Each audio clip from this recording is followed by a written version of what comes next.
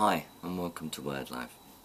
Colonel Gaddafi has telephoned a TV station in Syria, rejecting claims that he has done a runner to Niger. He said in the call that he was still in Libya and called on his people to continue to fight against the rebels and NATO. The call from North Africa didn't include any requests for bank account details in order to deposit a large sum of money for safekeeping. Perhaps the only time in recent history such a request would have been legitimate. Oh, sorry, the call was not from Niger, but from well inside the Libyan borders. Sure. Despite our ongoing prayers, there hasn't been a miracle overnight.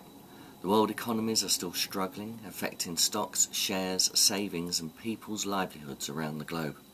It is enough to think that the problem may in fact be caused by our own actions, and we need to have a different view on wealth, health and happiness.